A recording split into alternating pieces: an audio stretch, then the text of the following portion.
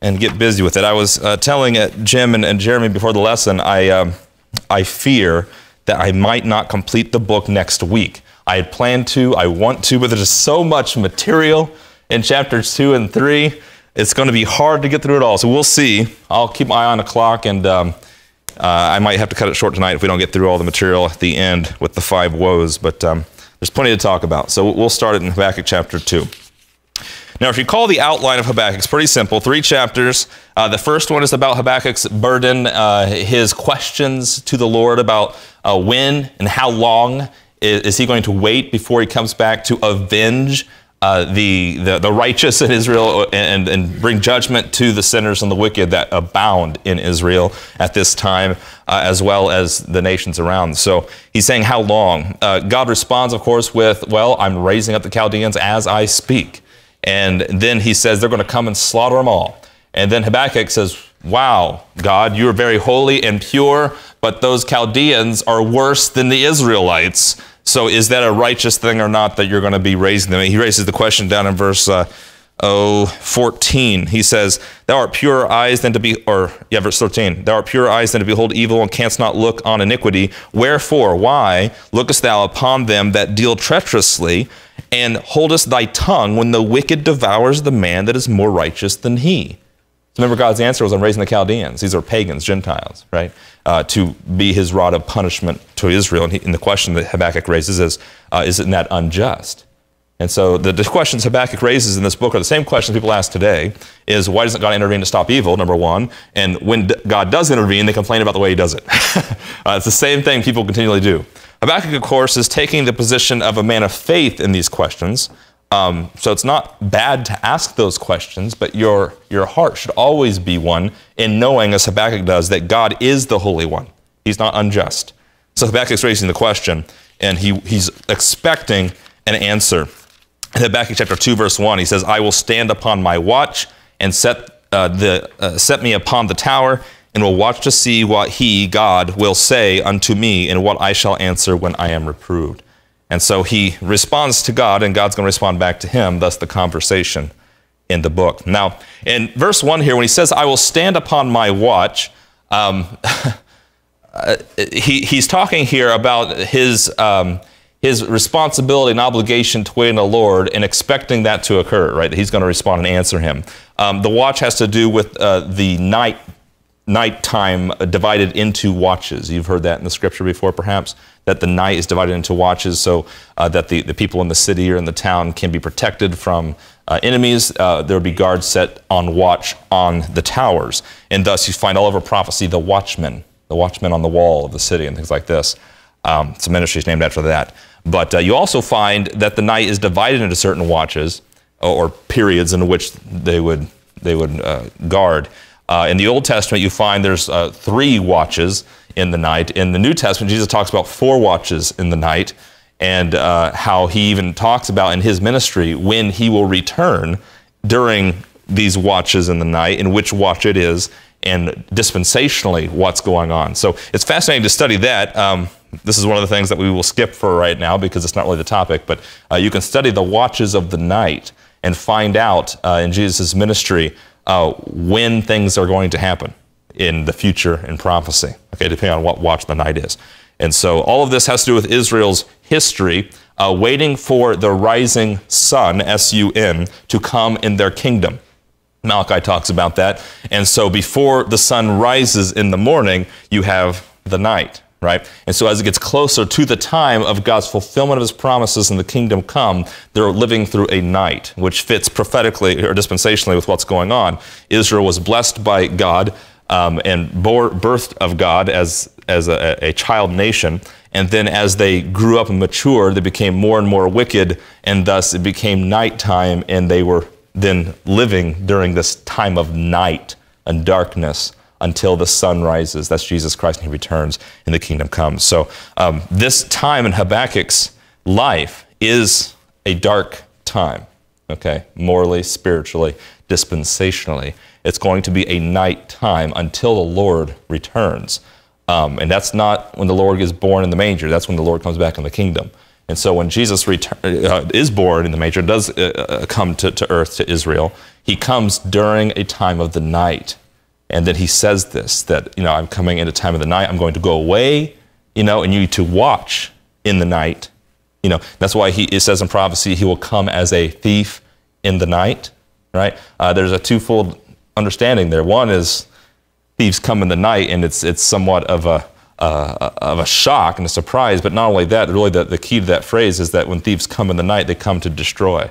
They come to take, right? Unexpectedly. And this is what the Lord will do when he returns. He's the thief in the night. He's going to return and destroy and then bring that coming kingdom. So anyway, you can do that study for yourself. There's way too many verses to cover that tonight. And seeing that's not the subject, I just wanted to mention that parenthetically. He says, I will stand upon my watch, referring to the watchman on the wall, and set me upon the tower, and will watch to see what God, the Lord, will say unto me.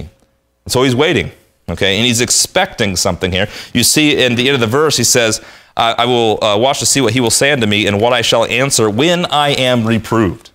Okay? Now this is fascinating because he's expecting reproof. Yeah, a reproof is, Habakkuk, you got it wrong. Yeah, that's what that means. And he knows he's got it wrong because his question implied God was unrighteous, and he knows God's not righteous. And so in his human brain, and ours as well, we're going, that doesn't seem to make sense. God, I know you're righteous, but what you're doing doesn't seem like you are. And see, now we have a dilemma in ourselves. We're either going to trust God and say, I must be wrong, or we're going to say, you know what, my judgment is right and God is unrighteous, right? And this is the same choice people have today. You can come to the scripture and say, that doesn't sound right, and then say, well, I'm going to trust God that he's righteous and I am not. I must have it wrong. I'm feeble-minded. I need to learn something. I need corrected. Tell me where I'm wrong, right? Or in our pride and arrogance, we can say, you know what? God's old-fashioned. It was written by men, this book. He's wrong. I got judgment right. My logic is flawless. We can say that, and that's the wrong approach. So that's what Habakkuk is in the position here of saying, I'm waiting for a reproof. I'm waiting for it to come. I know I'm wrong. I want to know how I'm wrong. Proverbs, all over the book of Proverbs, it talks about the righteous and how they expect reproof. Knowing, of course, Proverbs written to people under the law, but a lot of spiritual application we can take from Proverbs about what is good and what is bad, and what is a right and wrong as far as God's character. And in Proverbs 15:31, the ear that hears the reproof of life abides among the wise. So you want to have wisdom, seek reproof. That's kind of contrary. You think the wise man would not need to be reproved because he's wise. Actually, the Bible says to become wise, you must be reproved. Because no one's born that way, you see. We're born wrong. And so you need to get the wrong out of you, right? That's the teaching. And so if you can seek reproof to get the wrong out so you can be right, that's how you grow in wisdom. And so when you get to the point where you think that you don't need reproof, that reproof is bad, that when someone reproves you, you get offended, that's where you're going in the wrong direction, right? Verse 15:32 says, he that refuseth instruction despises his own soul, but he that hears reproof getteth understanding. How do you get understanding? Show me where I'm wrong. That's how you get it.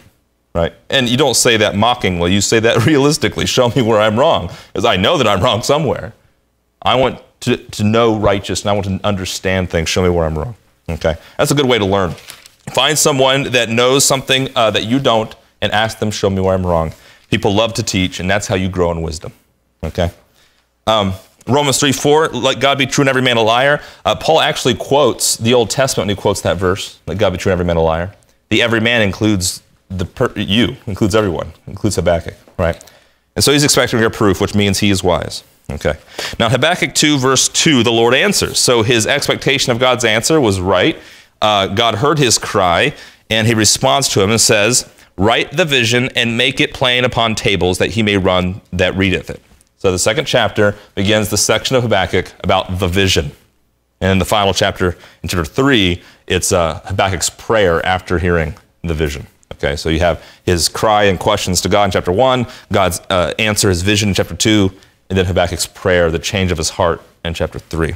Okay, so verse 2, the Lord answers. He says, write the vision, make it plain upon the tables. Now, it's interesting here, just as a matter of of hearing about how God communicates.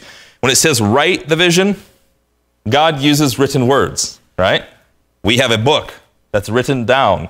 When God inspired Scripture, inspiration means the written words of God. He wrote it down. Revelation is God speaking to someone, like when he revealed things to the prophets or revealed things to Paul, he spoke to him, right? But when they wrote things down by inspiration, that's what that is. It's written word, okay? He says, write the vision and make it plain upon tables.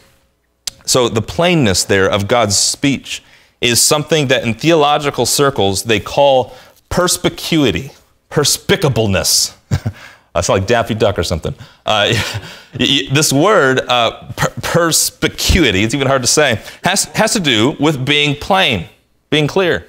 The word itself isn't very clear, but it means to be clear. It means that when God wrote the Bible, the doctrine of perspicuity means that the Bible can be understood by you.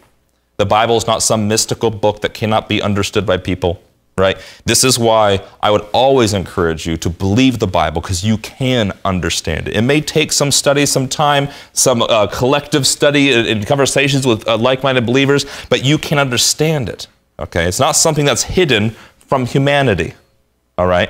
So you individually may need to grow, but God hasn't written this book too high for man to understand. He wrote it for us to understand, and for that purpose. You say, well, yeah, that should be obvious, but it's really not. There are scholars and people who don't believe the Bible is inspired by God, who think that if it were inspired by God, it's something that we cannot understand. And there's no way we can understand it, right? And so you've heard of the phrase, God works in mysterious ways, right? Nowhere found in the Scripture. Okay, God has kept secrets and mysteries, but he's revealed, and what he's revealed has been able to be understood. Right? So I thought that's an interesting thing to see that in that verse there. He says, write the vision and make it plain. Right? God never says to write these instructions so that they may not hear. Well, actually, he does. Right? But he does that in times of punishment. Right? To those that believe, he gives them to understanding. Remember Jesus' ministry? He spoke in parables to the unbelievers, and to the believers he explained. Right? Trust God in his words, and you'll be able to understand his words. You have to come to him by faith, and it's faith that actually begets more hearing. Faith comes by hearing the word of God. You have faith, and your faith gets strengthened so that you can hear more of the word of God. You see, that's how it works. Meanwhile, getting back to the text here. He says, write the vision, make it plain upon tables. Now, tables here aren't like eating tables, yet at the same time, it's something flat, right, like a table. And you're going to write something on these tables so that people can see it, which is exactly how you would make a sign, right? Take a flat table, saw the legs off, write something on it, put it on the side of your building. That's a sign, right? That's what he's saying here. So he says, write the vision, make it plain upon tables or tablets, right? That he may run that readeth it. Now that phrase there causes some confusion among the commentaries, and I would not bog down too much in it. The differences in interpretation have to do with why this guy's running. And so we're kind of getting off topic, talking about that. But I need to address it because people want to focus on the distractions a lot, okay? What God is saying is write this vision down so people can read it, right? That's what he's saying. That's really the takeaway from verse 2. Well, the question is, why is this guy running? People think, well, he needs to write it so big, so if someone's running by, like he's got to get to work or something like that, he can go, whoa, look at that. Because, you know, when you're driving past a sign at 60 miles an hour, if it's too small, you can't read it. So if it's a big sign, and zoom, there you go. You see the golden arches, right? So that's one interpretation. So he that runs by can actually read it, right? Okay. He is saying make it plain, all right? Make it plain. There's another interpretation that says, no, it's talking about, here's the vision, and write it so that other people can take this message and run with it, right? So I got the message, now I'm going to run and tell someone else. This is scholarship, folks. These are people with PhDs. This is what they say. And then there's one that I read immediately when I saw it, but there's no scholar I've found that agrees with me, but it doesn't matter one way or the other, that he may run that readeth. If you read what God is telling him later, it's a very scary thing. If you read something that fearful, I'm going to run. Revelation, they run to the caves, right? And so there's that's Justin's interpretation there. Does it matter why he's running? No, it doesn't. God said, write it, make it plain, right? And he's going to write the plain thing later, okay? So anyway, I thought I'd bring that up. What is interesting, he says, write it plain on tables, like these signs. And so the message is written on signs. And these signs in verse 4, or verse 3 rather, is for an appointed time. The vision is for an appointed time, right? So we have here, as I tried to introduce the concept of prophecy, signs of the time, okay? Now that phrase, signs of the times, does not exist anywhere in your Bible. This is something Christians have created. Now, that doesn't mean the idea is not there. The idea is there, but that phrase, a lot of Christian phrases that simply don't exist, kind of like the bride of Christ is a phrase that does not exist in your Bible, right? Or he that spareth the rod spoileth the child. That's not the proverb exactly. The meaning is still kind of there, right, with the rod and the child and discipline, but that phrase has been paraphrased by Christians, okay? And so I just bring that up to your attention. But you have here literally, God says, write these vision on tables, on these signs, so people can see, right? And then he says, for the vision is for an appointed time. That is literally a sign of an appointed time, right? So that when they see the sign and read it, they'll know what will happen in an appointed time, okay? That's the idea of signs of the times. And what we'll read in this chapter and next are prophecies about what will happen to Nebuchadnezzar and the Babylonian Empire, but also, secondarily, distant in the future, what's going to happen for God to come back in judgment to the world and establish his kingdom and promises to Israel, okay? And so we'll see there's prophecies here talking about the Chaldeans, which God's raising up, and Habakkuk is questioning their righteousness. And he goes, don't worry, I see that. They're going to be punished, right? And he explains this. But in explaining this, he's also talking about in the future, because it's not just the Babylonians that we can ask this question about, right? I mean, what about the Republicans and Democrats? I mean, what about the Russians? What about, you know, wherever they are? There's wickedness all over the world, right? And God says, I see this. I'm not blind to it. And he has given a revelation in the Bible about how things will end on this earth, right? The book of Revelation. And so we see connections in Habakkuk 2 to Revelation regarding God's end time for the planet and his promises to Israel. Okay. Anyway, that's my setting the stage for it. So in verse 3 it says, the vision that he's giving here is yet for an appointed time, but at the end it shall speak and not lie. It'll come true, right? And though it tarry, wait for it, because it will surely come, it will not tarry. So the surely is the emphasis there. It will surely come. It will not never come, right?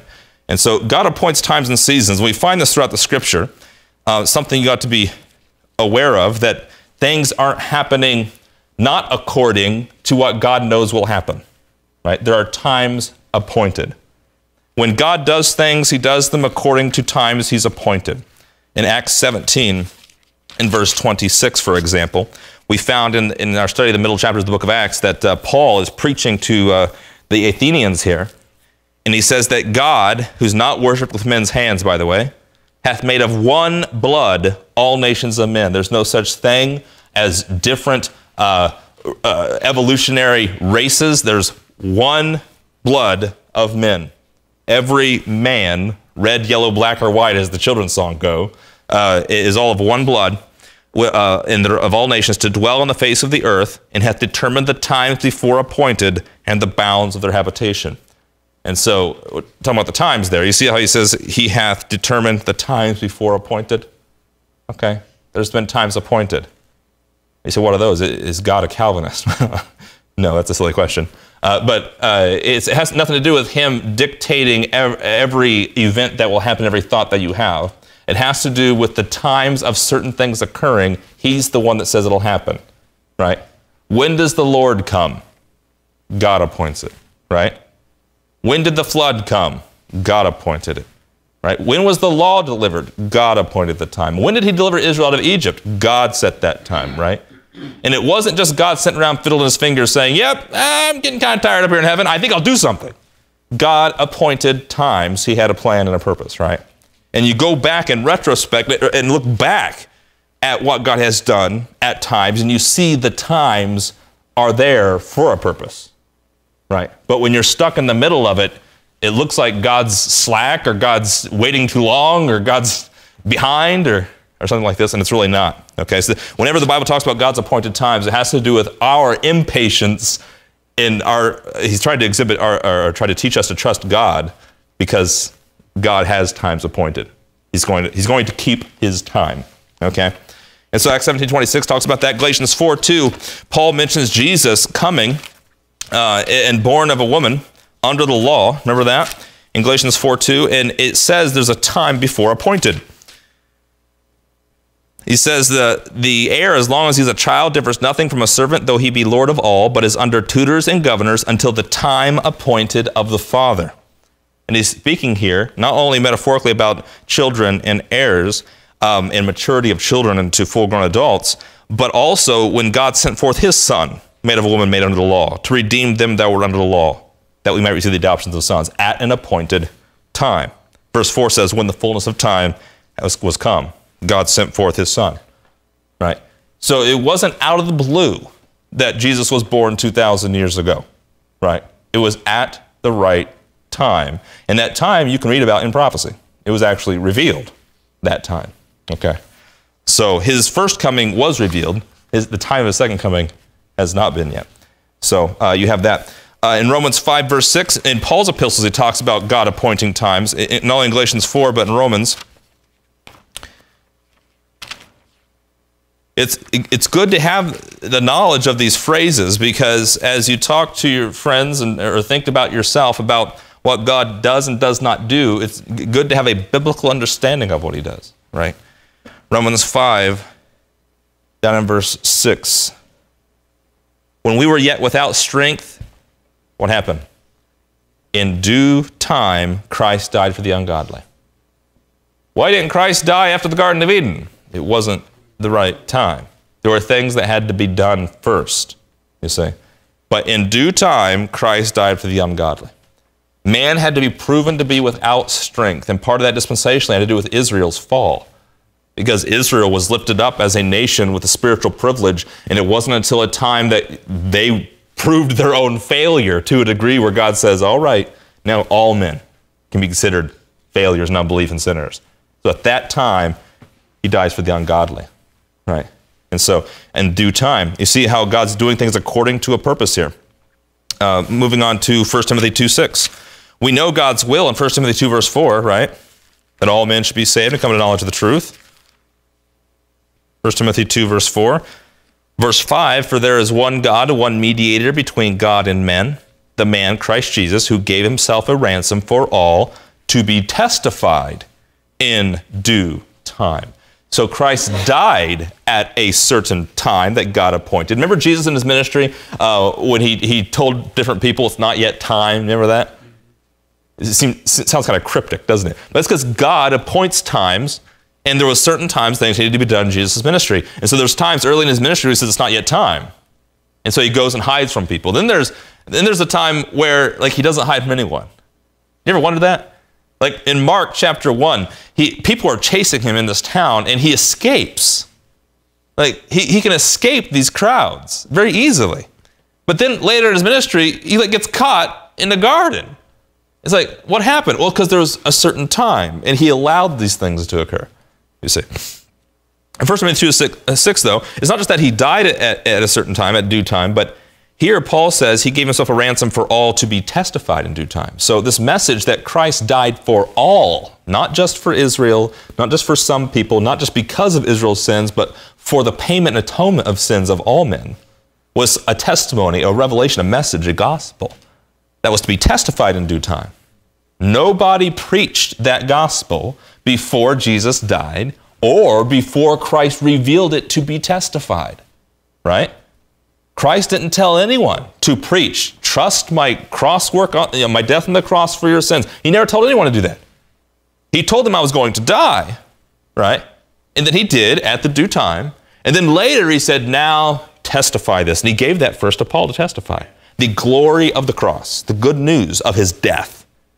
Peter didn't preach good news of his death. He taught it was a sad event. So you see here the testifying of it in due time. In Titus chapter 1, verse 3, you see it again, where Paul is speaking about his apostleship and the message he's preaching. Titus 1:1, Paul is servant of God and an apostle of Jesus Christ, according to the faith of God's elect, which means chosen, and the acknowledging of the truth which is after godliness, in hope of eternal life, which God that cannot lie promised before the world began. So he had this purpose before the world. It wasn't plan B. but hath in due times manifested his word through preaching, which is committed unto me. Do you see? So when did God manifest his word, or the preaching of the message of eternal life that was promised before the world began? To Paul. That's 1 verse 3, right? So there was a right time. It's not because Paul was better than someone. It was the time there. God appointed a time. And it was at that time. That's why when you study the book of Acts, people sometimes ask, well, why is it mid-Acts? Why not, why is it right in the middle of a book? Well, we covered all that in our mid-Acts studies, but there were things that had to happen in Acts 2 and 3 and 4 and 5 and 6 and 7 and 8 before God could do what he did in Acts 9. And so there were things happening in due time, okay? All right, moving on. Back in chapter 2, in verse 3, right? Verse 3. It says, for the vision is yet for an appointed time, but at the end it shall speak and not lie. So we see the context here. This is, again, the introduction of this vision. He hasn't yet said anything yet. Is that it's about appointed times, but when are these times? Now, we just got to uncover some verses talking about appointed times that Christ revealed to Paul's a message and things like that. But that's not what Habakkuk 2 is talking about, if you read back through the chapter. Habakkuk 2 is talking about judgment and wrath and God sitting on his throne. And it says in verse 3, when the time is that it's talking about, at the end, right? Now, you talk about the end times. Do you ever stop and consider the end of what? The end is near. Well, the end of what? I mean, the end of life is not good, right?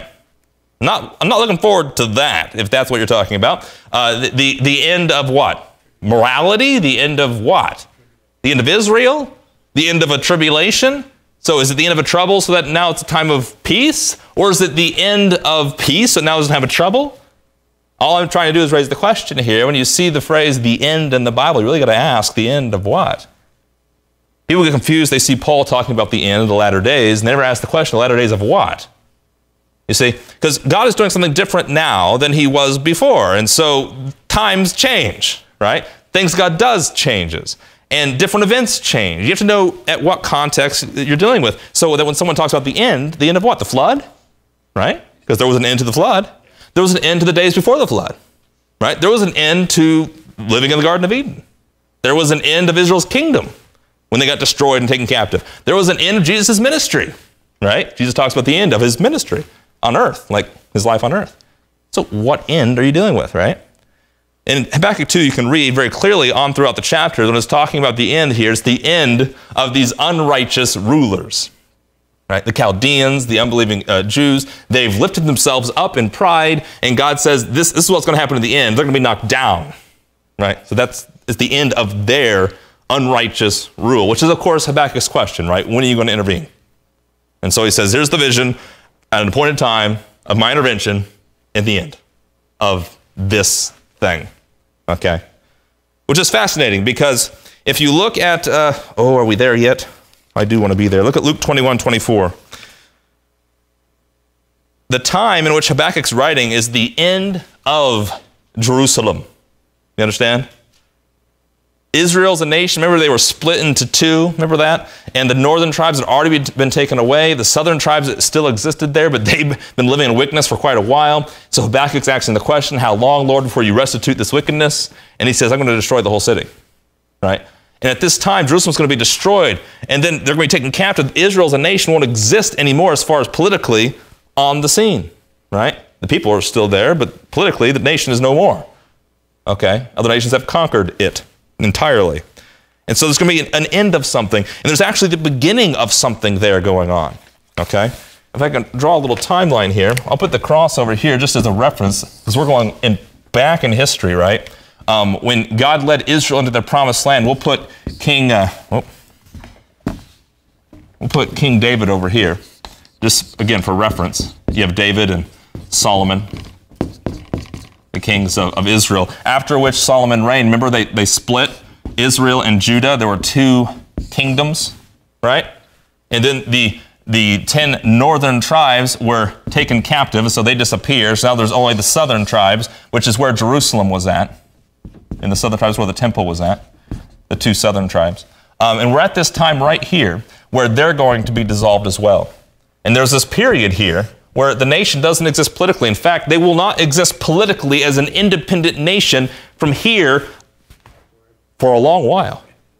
This is why many people have, in Christianity, have made a big deal of 1948 in a nation called Israel that exists independently. And even today, they're fighting politically whether or not you can recognize the nation or not, right? Because not since this time has Israel been a recognized, identified nation. Now, I'm not going to deal with 1948 right now. I just bring that up as a side note. But this is last time Israel was actually an independent nation. Because when Babylon, the Chaldeans, which God is raising up as his rod of punishment, comes and destroys Jerusalem, they're going to conquer it. It will not exist anymore until the time of Ezra and Nehemiah, where, remember, Cyrus allows some of them to go back? And he says to rebuild the city. They didn't rebuild the city as independent explorers. They rebuilt it under the command of a Gentile ruler. And so when they rebuilt the city, it was under Gentile rule. But at least the city was being built, right? It was a step in faithfulness in Ezra and Nehemiah's day. And that city they would rebuild there would persist until Jesus' day, that when Jesus came, he came under Roman rule, remember?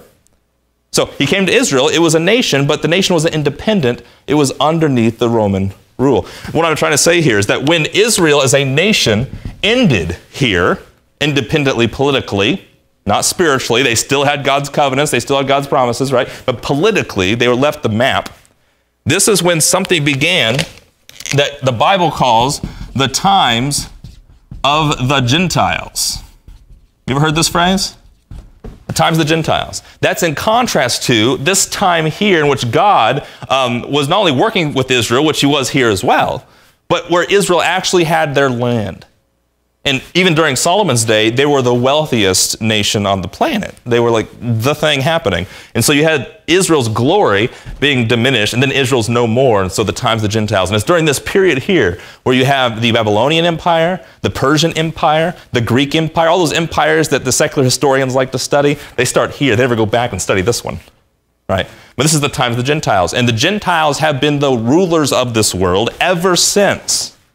Now, in Luke chapter 21, look what Jesus says about this. Because that Jerusalem, which Ezra and Nehemiah would come back and rebuild during Jesus' day, there was a temple there, right? There was a city. And he tells them a prophecy that this city is going to be destroyed, just like it was before. It'll be destroyed. In Luke 21:24, it says, "They shall fall by the edge of the sword and shall be led away captive into all nations." Well, that's happened before. Remember, Jesus is writing over here. But he's talking about this city being taken away captive. Well, that's what Habakkuk's talking about. The city being taken away captive, which it was. And then some of them returned, a remnant returned, and Jesus says it'll be taken away captive. And then in verse 24, "And Jerusalem shall be trodden down of the Gentiles until the times of the Gentiles be fulfilled." You see? So God says, Jesus says, that Jerusalem will be trodden down, right, until the times of the Gentiles is fulfilled. Right? What's the times of the Gentiles? That's the Gentile rule of the world. When the Gentile rule of the world ends over here, what's that mean for Israel? They have returned as a nation, independent and ruling over the nations. That's what that means, right? It doesn't mean Britain gives them a mandate, right? It doesn't mean they're under Gentile dominion, under USA's covenant with God. It has to do with their independent return as believers, by the way. The Bible describes this as God's people, which includes Jesus Christ, right? And being that nation, city on a hill, that the nations of the world come to them. That's no longer the times of the Gentiles. That's the time of God's kingdom, the kingdom of Israel, right? And so we're living in a time of these times of the Gentiles, right? This time in which Israel politically doesn't have God's endorsement until the kingdom comes. That's when Israel's kingdom will return and the times of the Gentiles will be fulfilled. Okay, that's why he says in Luke 21:24. I say all this back in Habakkuk 2 to talk about what the end is. He says this is a time appointed of the end. Well, there's going to be an end of the city here. There's also going to be an end of the time of the Gentiles over here, right? When God comes back, in order to set up that kingdom of Israel, he's going to judge the nations of the world, knock the high places low, and he's going to bring up his nation from the ashes, and he will raise them up. So the whole world will say, see what God did, right? And by that, Jesus is going to lead them into that land. Just like Joshua in the Old Testament, which you've maybe heard from Bible teachers in the past, the name means Savior, right? Which is what Jesus' name means. Joshua and Jesus are the same name. They're just translated that way from the Hebrew and the Greek, but they're the same name. Joshua is a type of Christ. Joshua leads Israel in the promised land back here. Jesus will lead Israel in the promised land when the times of the Gentiles is over, when they end. So, meanwhile, Habakkuk 2 is talking about this end for the city, ultimately for the Gentiles and their punishment, right? So we're going to expect to see here a pagan Gentile ruler over the world, which will be a type of the Antichrist, and the Messiah, who's going to come back eventually and conquer this Antichrist, right, along with his people. And so again, that's just to preface what we're going to see. Look at Deuteronomy 32, verse 20. I told you I probably won't get through chapter 2 today. I'm not working on it, am I? I love how much there is in just a small little book like Habakkuk. It's great. God's word is amazing. Deuteronomy 32, verse 20. Deuteronomy 32. Remember we studied this on Sunday a few weeks ago. So how prescient that lesson was. The Song of Moses keeps coming up in our prophetic studies here. It's so important. Remember, God told Israel to teach this to your children, the Song of Moses. So if you've forgotten the song, go back and study our Sunday lesson. But in this song, they're going to sing it at a time of darkness when they don't know why these bad things are happening to them. And in Deuteronomy 32, God tells Moses, when those questions arise, and you don't have any prophets because you're living in sin, I'm not sending prophets to you, sing this song. Because this will tell you what I'm doing to you, what's happening, right, essentially. So it's a prophecy and a song. In Deuteronomy 32, verse 20, he says, I will hide my face from them. I will see what their end shall be, for they are a very froward generation, children in whom is no faith. Remember that? We talked about that on Sunday, how that he will hide his face from them so that they will have an end here because of why? They're a froward generation, right? Froward is different than just backward, right? Forward means I'm facing the right way, right? Froward means I'm facing against the right way. I'm against the right way. Backward is just doing this. I just need to turn around, right? Froward is I'm rebellion against what is right. That's what froward means. And so it's even worse than backward. And it says they're a froward generation, children in whom is no faith. When Jesus came, he came and said that a perverse and wicked generation looks for a sign, right? Why does he say that? Because doesn't Paul say the Jews require a sign? Yeah. And didn't Habakkuk chapter 2, God told Habakkuk, write these visions down for a sign to the people? Make it plain so they can see it? Right? So see, it's not that looking for the sign is wrong. It's that a wicked and perverse generation doesn't know what the sign is. So they're asking, show us the sign. He's going, have you read Habakkuk? Have you read Deuteronomy? Have you read everything that I wrote to you already? This shows your wickedness because you don't even know what I told you. Right? You haven't heard the words of God. That's why he says they're a perverse generation. That's why they're a froward generation. Right? In Deuteronomy 32. Because God has already explained to them what they will be, right? So anyway, Deuteronomy 32:20 talks about the end. This end here is a time of judgment upon this froward generation, this wicked generation. Habakkuk is talking about that. Habakkuk lives during a time of a froward generation, right? He's asking how long until you come back and give your vengeance. Jesus came at a time of a froward generation. You see the parallel here. You're going to see a lot of parallels between this time here and this time here. That's what we're going to see in chapter 2 and chapter 3. They're going to be together, okay? Meanwhile, let's move on here. Jeremiah chapter 8, verse 7. Jeremiah 8, 7.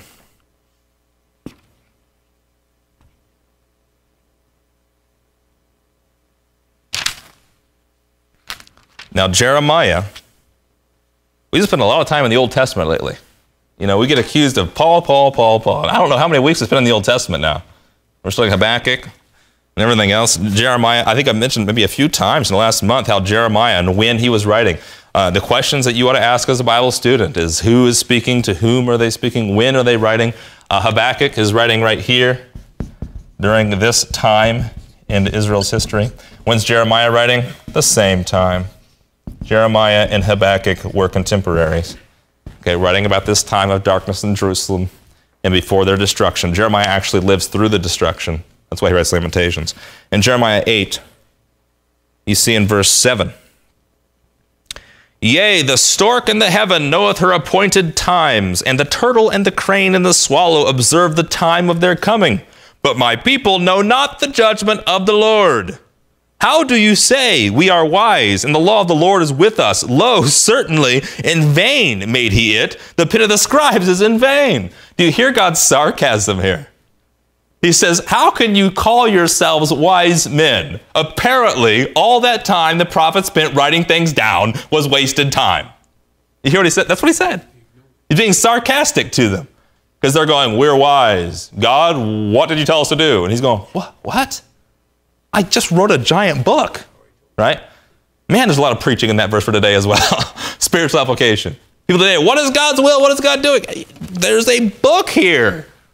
You know, I would be very careful of asking God, God, what are you doing today? I would first read what he wrote to you and then pray about it, because it seems ridiculous not to consult God's word first.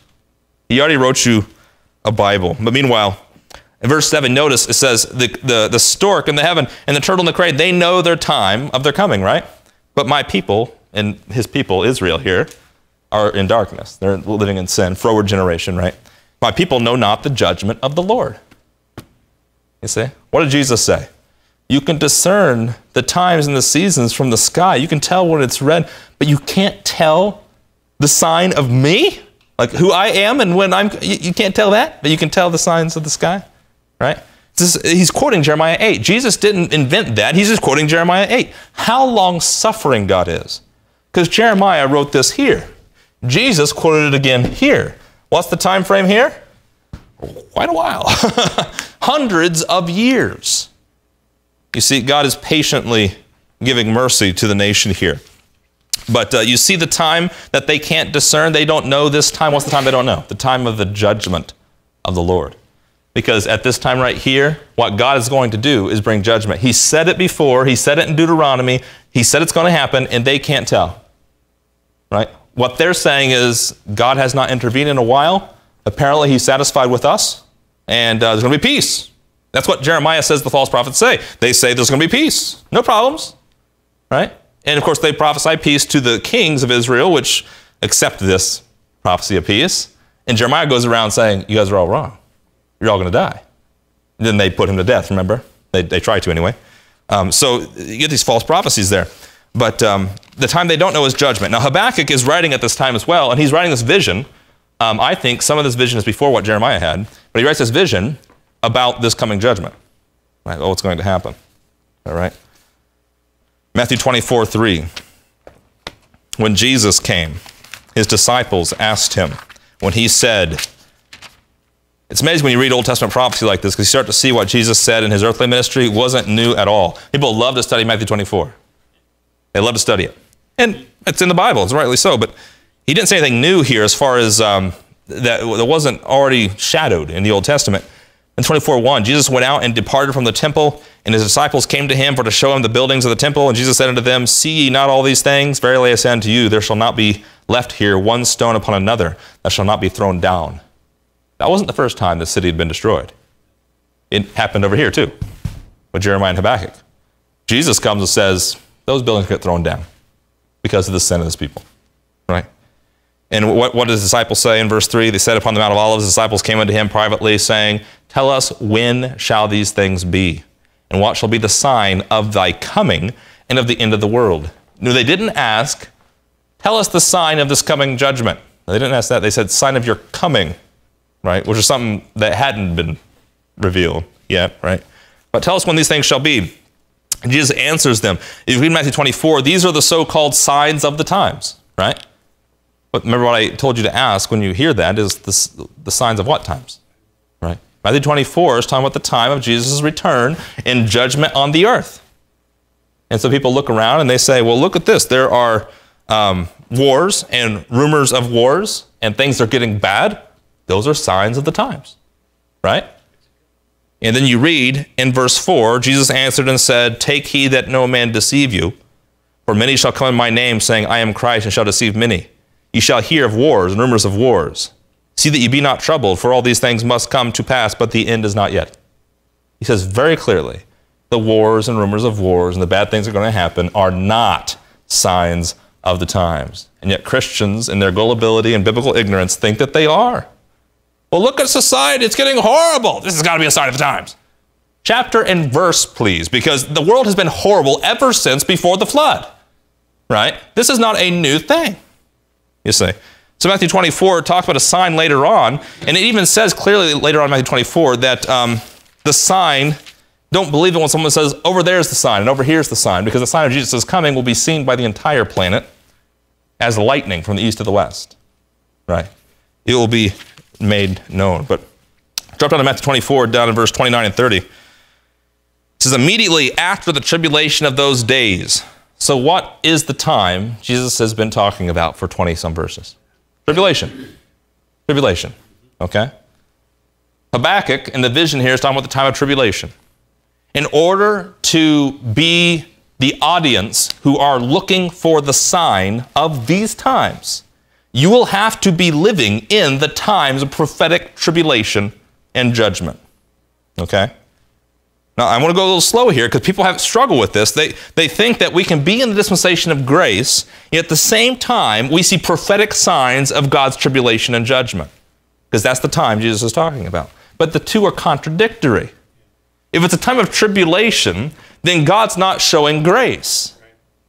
There's going to be a time of trouble. He's going to warn them, and the message will be, repent, because I'm going to destroy you, right? And here comes the enemies. I'm raising them up right now to come destroy your city. They're knocking on your door, right? And yet in this dispensation, God has created this body and said, you're my ambassadors with what message? A ministry of reconciliation. The ministry is, God has died for your sins and has granted peace to all men, right? All you have to do is trust Christ's finished work on the cross, right? And you receive peace and reconciliation and eternal life from Jesus Christ. It's a free gift.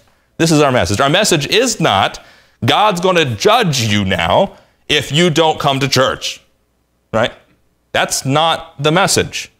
But that inevitably is what people say. Our country's going down and going towards evil and immorality because people aren't living righteously, right? But that's the covenant relationship with God under the law. Today, God has already counted everyone as sinners, which is why he says, I can only give you my grace. There's nothing you got that deserves anything. I can only give you my grace. I'm offering you grace freely right now for salvation.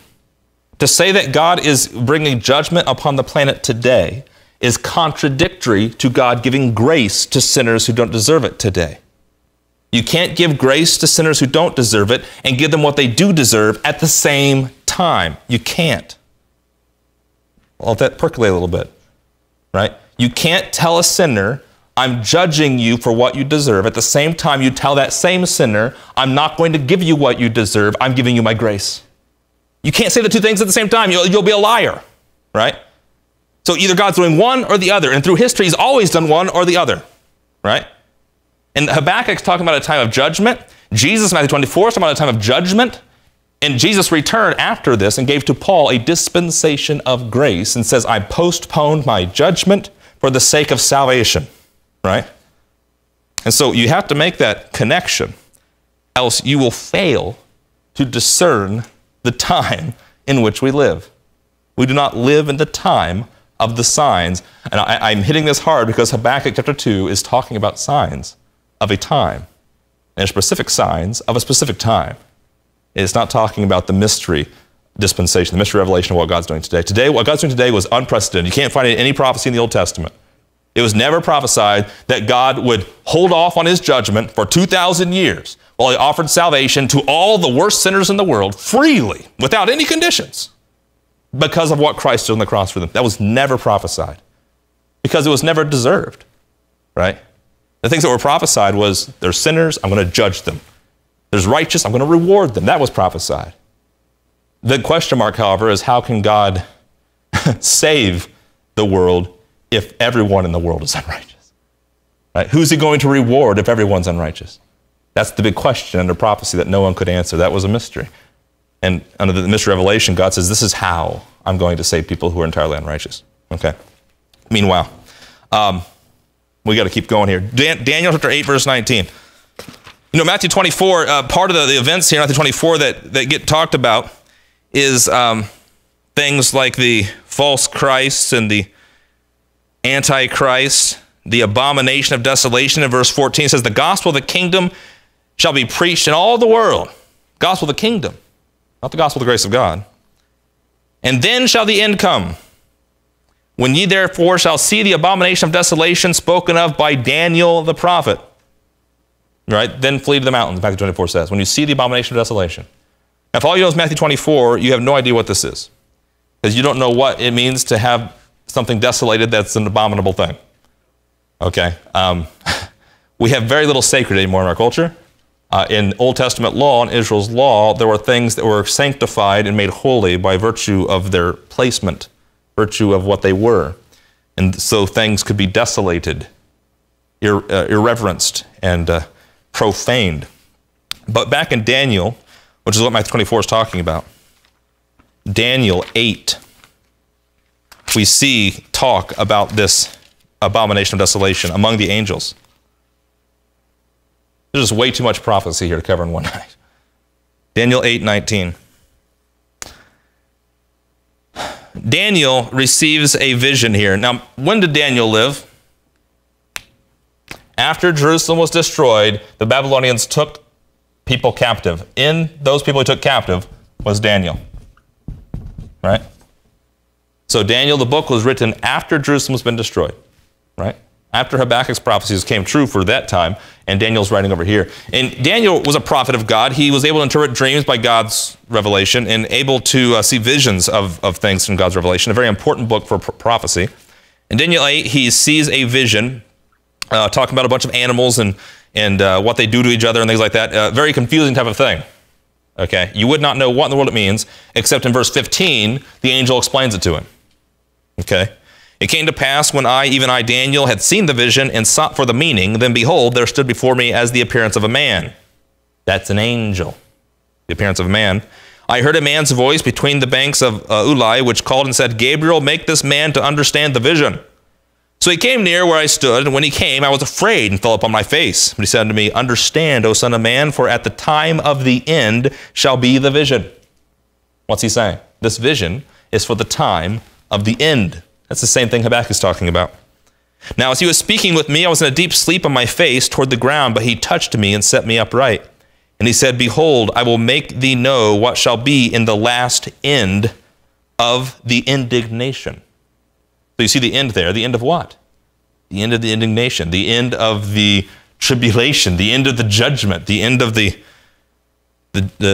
restitution. For at the time appointed, the end shall be. You see the same language of Habakkuk? I'm appointed, the end, the visions here. And then, so Daniel 8, in 15 through 19, it talks about these times appointed of the end of indignation that Daniel sees. Back up to verse 13. Before he hears this interpretation, he says, I heard one saint speaking, and another saint said unto that certain saint which spake, how long shall be the vision concerning the daily sacrifice and the transgression of desolation, to give both the sanctuary and the host to be trodden underfoot? Daniel overheard two people talking in this vision. They were talking about this transgression of desolation. Now, Daniel 10 and 12 talk more about the abomination of desolation, but I don't want to go there right now. But what I'm pointing out here is that in this time of the end that Daniel's referring to, that Jesus was referring to, that Habakkuk's referring to. Okay, they're all connected here. Do you see the connection? This time of the end of the tribulation, immediately after the tribulation of those days, they're all talking about the same time. And none of that is talking about today. Right? We're not in that time. Okay? In 1 Thessalonians 5, verse 1, Paul says, the times and season, brethren, ye have no need that I write unto you. That's what he says in 1 Thessalonians 5, verse 1. In 2 Corinthians 5, verse 7, regarding things that you see, which would be signs, he says, you walk by faith, not by sight, right? Which will hearken back to Habakkuk 2. But Habakkuk 2, in verse 3, let's get back to the text here. Habakkuk 2, verse 3. The vision is yet for an appointed time, but at the end it shall speak and not lie. Though it tarry, wait for it, because it will surely come. It will not tarry. It will surely come. He says, wait for it. The instruction to Habakkuk and the audience of the faithful in this book is to wait for the time, because it will happen. The time of God's judgment and his return will occur. James 5:7 says, you have need of patience. Look at Hebrews 10, verse 36. You have need of patience so that when the Lord returns, you'll be waiting for him. That's what James 5 says. Hebrews chapter 10, written to the same audience as the book of James, the 12 tribes of Israel. Writes in verse 36, you have need of patience that after you have done the will of God, you might receive the promise. What's the will of God in Habakkuk chapter 2? Wait. Trust me, right? I see the wickedness. I'm going to bring judgment. And you may say that's unrighteous judgment. I see their sins too. I'm going to set things right. I'm going to restitute everybody, right? I'm the holy, perfect, righteous God. He says, have patience that after you've done the will of God by waiting, you might receive the promise. For yet a little while, and he that shall come will come, verse 37, and will not tarry. Hebrews 10:37 is a quote of Habakkuk chapter 2, verse 3. Because you've needed patience, and he quotes Habakkuk. For yet a little while, and he that shall come and will not tarry. Only this verse here, it says, he that shall come. Over in Habakkuk, it says, verse 3, though it tarry, wait for it. Right? So it's a little change there by the Holy Spirit. Because by Hebrews, now we know a who. Jesus Christ is the judge, the Messiah, right? Habakkuk, they didn't know Jesus Christ. They just knew the Lord Jehovah. And he says the it is the judgment, the time of judgment. It will come. Hebrews 10 says, to people who are cast out of the city by an unbelieving froward generation, over here, wait for him. He will come. Have patience. He will come, and judgment will come. Restitution will come. These were the believers of Jesus in Hebrews, right? Why are they kicked out of the city? Why are they persecuted? Why aren't the unbelievers persecuted? That's the question. They can have the same question Habakkuk does, right? God, how long is it before you return? Because you told us to wait here while you go to heaven, and we're here getting killed, right? And look at these people in the temple. I mean, they claim to be your people, but they don't even believe you as the Messiah. We believe you as the Messiah. Why aren't we in the temple, right? That's their question in Hebrews. In Hebrews, the author of Hebrews quotes Habakkuk and says, remember Habakkuk? Oh, yeah, I remember Habakkuk. The same thing's going on now, right? He says, you have need of patience. For yet a little while, and he that shall come will come and will not tarry. They need to wait for it. They need to wait for salvation, right? Wait for deliverance, wait for judgment, wait for the promise. Peter says in Acts 3, repent, that the times of restitution, they're at hand. He can send Jesus that come and bring the kingdom, right? That's what Acts 3 says. Keep your hand in Hebrews chapter 10 and turn to Isaiah 30. Have I not even got through the first section of my outline yet? That's Isaiah 30. It's kind of fun connecting these dots, though. Isaiah 30, verse 15.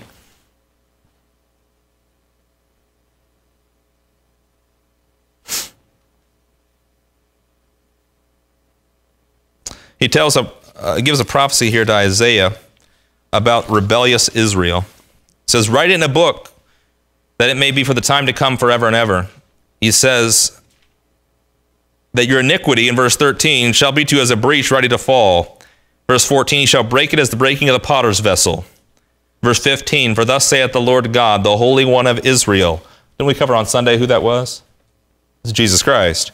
The Holy One of Israel, in returning and rest shall ye be saved. In quietness and in confidence shall be your strength. What's he saying in Isaiah 30, verse 15? In returning and rest. Don't run away from God. Return to him, right? And rest in him. And it says what? That'll be your salvation, right? And you shall be saved. In quietness and confidence. What's the opposite of quietness? Well, you're doubting, you're raising questions, you're murmuring, you're complaining, which is often things Israel and we do. In quietness and in confidence. Confidence in who? In God, right? Trusting Jehovah. This theme is persistent throughout the Old Testament. Be quiet and confident in the Lord, not in yourself. Return to the Lord and rest in the Lord, and you shall be saved. This is the theme throughout the Old Testament. Now, you don't find anywhere in this verse Jesus Christ dying for your sins and rising from the dead for your justification. But you find here trusting the Lord, having confidence in him. And Hebrews is all about Isaiah 30, verse 15. It's about the Holy One of Israel. Hebrews 4, the whole chapter is about the rest of God, resting in God. Hebrews chapter 4. It talks about quietness and confidence. In Hebrews 11, the whole chapter is about faith in God. By faith, they did things. Even when they didn't see it, by faith, they did it, having confidence in God. It's a hall of faith, right? Isaiah 30:15 says, that's your salvation. You're resting in God. You're returning to God. Your quietness and confidence in God, that should be your strength. And he says in the verse, and ye would not. You see, you didn't want to do that. You would not. But you said, no, for we will flee upon horses when the enemy comes. We'll flee upon horses. We'll flee when the bad circumstances come. And we will ride upon the swift. Therefore, God says, they that pursue you be swift. Because you didn't have confidence in me, you didn't wait on me, you're going to be part of the destruction. That's what Isaiah 30 verse 16 says, right? 1,000 shall flee at the rebuke of one, the rebuke of 5 shall ye flee till you be left as a beacon upon the top of a mountain. You're not going to be some bright light like a sun in the world. You're going to be a small little light on the top of a mountain. As an ensign on a hill. And therefore will the Lord wait. And he goes on in verse 18 saying, I'm going to wait on you. You won't wait on me, I'll wait on you. And that he may be gracious unto you, and therefore will he be exalted, that he may have mercy upon you. For the Lord is a God of judgment. Blessed are all they that wait for him. Hebrews is about God's people, the little flock of Israel, waiting on Jesus Christ, having confidence in him. Peter says, don't put away your confidence, right? They need to endure to the end, Mark 13:13, right? Which brings us to Habakkuk 2, verse 4, which we'll just start and we'll finish next week. Okay, but Habakkuk chapter 2, verse 4, which is the most popular verse in this chapter. After all this introduction about the sign of the times and things are going to occur in the appointed times of God, and here's going to be the sign of these things occurring, and I'll tell you what that is. And then he says, but you need to wait for it because it will surely come. It will not tarry because God's appointed it to come. And he says in verse 4, behold, his soul which is lifted up is not upright in him, but the just shall live by his faith. And so then we have these two characters here. One, the person whose soul is lifted up, and one who is the just, right? The one whose soul is lifted up is not just, because it says is not upright. You see that? His soul which is lifted up is not upright. Why is his soul lifted up? Because he looks at the circumstances and says, I don't see judgment coming, right? And he looks at himself and says, I'm sitting in a high place. Jeremiah, you're a dirty prophet in the pit. I'm the king of Israel, right? I'm the king of Babylonian Empire. We're ruling the world, right? You guys are in Swayze. We've got 5,000 people in our megachurch, right? People always have confidence. Their soul gets lifted up when they look at the circumstances and they happen to be good, right? It says in this verse, all throughout the Bible, it says the just shall live by faith. How do you get faith? By hearing the word of God, right? Faith comes by hearing the word of God. It's not by looking at the circumstances. The circumstances can be entirely contrary to what you think good is. But if you trust God, what he says being true, right? First of all, you won't be disappointed. The Bible says you will not be ashamed. You will not be disappointed in the end because it will occur. As he said, that's hope, right? But secondly, you won't be trusting the circumstances. You'll be trusting this book, right? Habakkuk 2 verse 4 then. Habakkuk, who's living at this time of hopelessness and darkness in Israel, and God says, I'm going to bring judgment, don't worry. And he doesn't see judgment come. He wants judgment to come so that the sinners, go away and the righteous stand. But he doesn't see it coming at all, right? He doesn't know where salvation's at. And he says, you need to trust me and you need to live by your faith, right? That's the instruction. So remember back in Habakkuk 1, verse 11, you had the king of Babylon there whose soul is lifted up. And even Habakkuk, when he says, God, how can you take the wicked to devour the one who's more righteous than he? Remember that? Well, who's the one more righteous than the Babylonians? You could either say the nation of Israel spiritually or Habakkuk himself, who's part of the faithful remnant, right? I mean, he's not like these wicked rulers in Israel. He's a prophet. He's living by faith, or he's considering himself righteous, rather. And God says, you're only righteous because of faith. The just shall live by his faith. You're not righteous in yourself. So if your soul's lifted up by who you are, Habakkuk, because you talk to me, because you're a prophet, because you're a child of Israel, that's not upright at all, right? Isn't that what God's teaching? This is why when Paul teaches in Romans 3, he says that, but now the righteousness of God without the law is manifested, being witnessed by the law and the prophets, right? Why? Because God's teaching Habakkuk. You're going to live by faith, Habakkuk. Not because you're Israel, not because you had some covenant that you break, not because you're under God's law, which you break, right? If you're going to be just, you're going to live by faith, trusting in me, right? Witnessed by the law and the prophets. But you see, Habakkuk knew nothing about Jesus Christ, nothing about the grace through the cross, but he knew about faith in God, you see.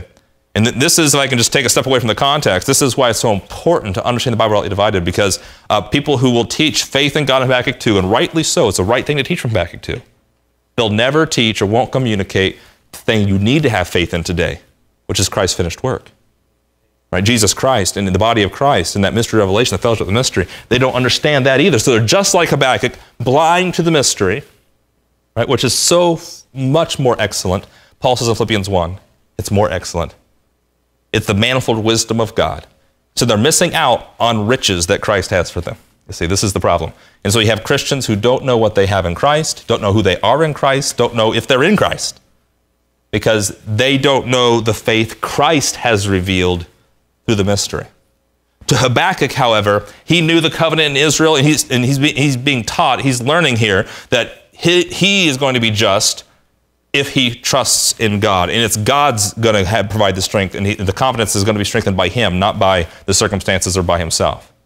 That's where he's going to get the hope in chapter 3, is that God is faithful, God is strong, God will do what he says, he appoints times, he's going to make the time, he's going to meet the date, he's going to do it, right? So I just need to trust him, right?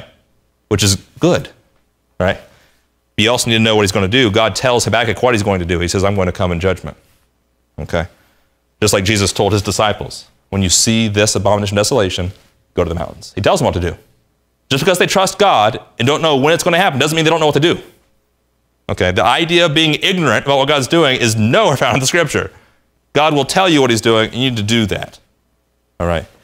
So we'll stop there in Habakkuk 2, verse 4. We'll pick it up next week as we talk about the 3 places in the New Testament that quote this verse, and then we'll pick up the 5 woes, which is the actual condemnation that God gives to the wicked who are overruling the city over here, Habakkuk, okay? We'll cover there's 5 woes there, and it's fascinating, these woes. There's another place in the Bible, not just one, that speaks about woes upon the earth in Revelation, and these woes line up with Revelation and what God brings in judgment upon the earth in Revelation as well. So while you find Habakkuk in prophecy and shadow, Revelation really opens up and tells you what exactly is happening. So it's an amazing connection. We'll cover more of that next week. Any question, any comments about the first 4 verses? Lord, we thank you for giving us all Scripture for our learning, that we might have hope and strengthened faith in you. We thank you most of all, Lord, for finishing the Scripture, completing your wisdom revealed, so that we can understand not only your faithfulness and the hope we can have in you, but how you accomplish salvation for us sinners. We thank you for the revelation of your grace and the revelation of salvation that we can learn about in later epistles in your Scripture, that we can know who you've made us and the promises you've given us by your grace, so that we can live apart from the circumstances today and rejoice in hope of the glory that we have been promised through your Son, Jesus Christ. God, we thank you for all of these things, and the people here that join together in the inheritance and in our salvation and the glory that we'll share with you one day in heaven. Lord, we thank you for all spiritual blessings. Amen.